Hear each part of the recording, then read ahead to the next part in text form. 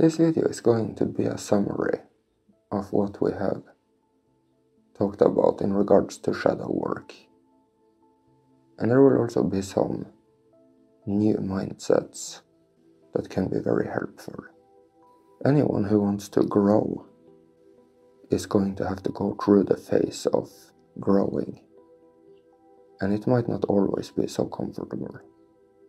Especially if you want to accomplish so much all at once. It might not be such a wise move. You will have to overcome so many challenges. And whatever is bothering you throughout the day could only be things that you want to perform well within. Otherwise you wouldn't care. It couldn't bother you.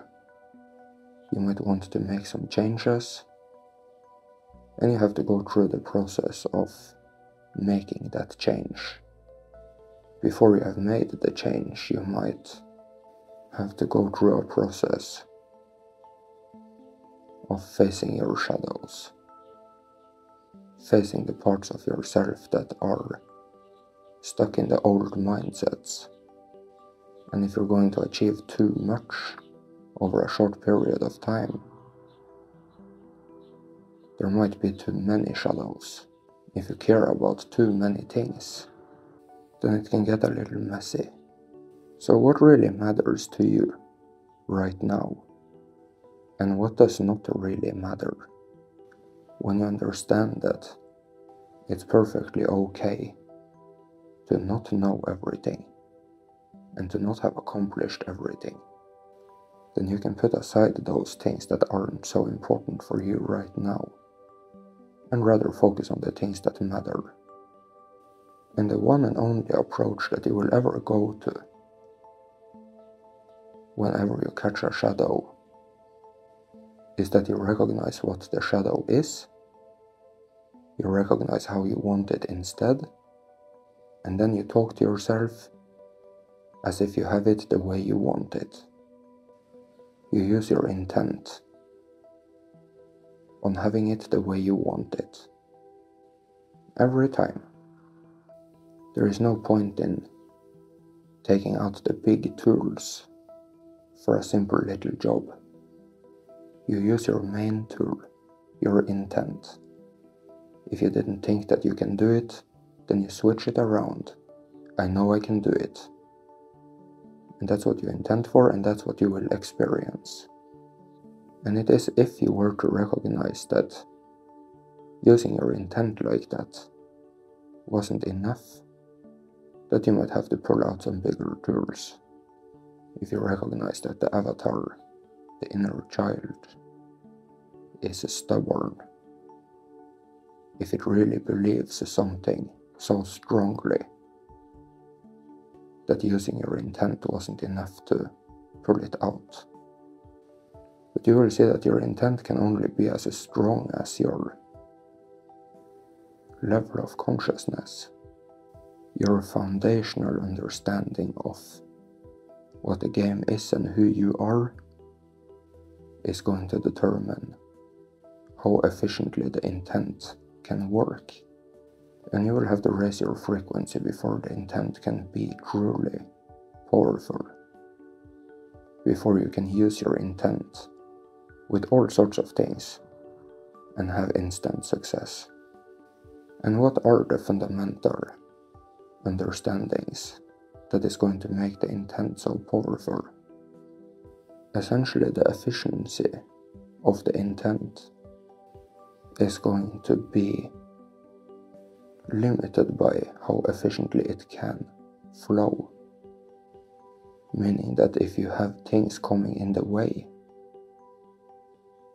which can be misunderstandings about how things work, or unforgiveness, or a belief that you can't do it, then it's very difficult to focus a strong intent on something and keep it there till you are experiencing the realm of the thing you were intending for.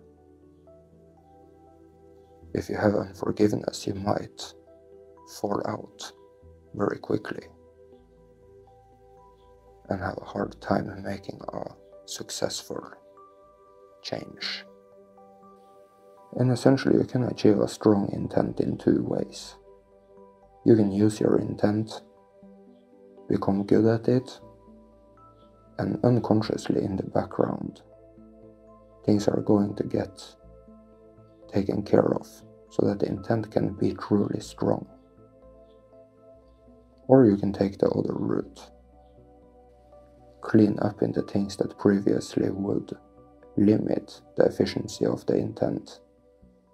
Clean up the things that would take away your focus. Take away the things that would simply come in the way.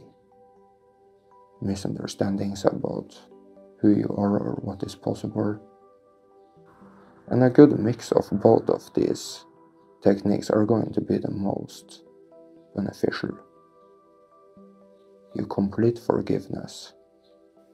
You complete your understanding that there is no right and wrong. There is no sin and karma. Those things are so far down in the root of every possible choice you could make in this game. And they will quickly come in the way of your intent and your focus if they aren't taken care of. But like I said, you go about your day without having to pull out the big tools all the time. If you recognize that you're going to use your intent on something, then you use your intent and you have success with it. And it is only if something turns out to be very stubborn that you would pull out some bigger tools. I'm going to talk about a mindset that sits very deep in the roots of your understanding of the game. And it's going to make it possible to make the intent much stronger. It's going to make it very natural for the avatar, the inner child, to not be stubborn, but to rather hold everything with an open hand and naturally seek the source guidance. If you were to catch yourself having some programming that you don't want, you would like it a different way instead, then what really has happened at that moment is that you have catched your inner child. And your inner child believes something that isn't necessarily as beneficial as you would want it. It's not as freeing, not as empowering. And the inner child believes whatever it believes because it thinks it was the right thing. It thinks it had to be like that. If the inner child had a role model by their side, someone to look up to, who always knew what the best choice was, the best way to perceive things, someone to trust. And the inner child didn't always have that. But that's a choice you can make. You can call it surrender to source, fully and completely. Every part of yourself, every part of the inner child. Do not hold so strongly onto the beliefs it has, but rather hold it with an open hand and look to source for guidance. This is an essential choice, to not let the avatar, the inner child, run loose and believe whatever it thinks it has to believe. To not take everything so seriously. It's going to be a lot easier to catch things on the go and make changes if the inner child has someone to look up to, someone to trust, someone to believe in. And that's a choice you make. So, go about your day, work towards the things that matter, and the things that don't matter too much, you can work with later, and that is totally fine. You don't need to have accomplished everything.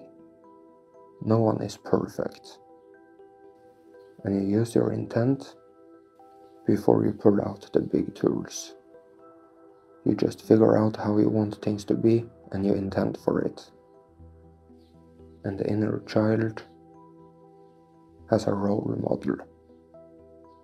It changes its mind easily. It retrieves home easily. And it is testing to make big changes.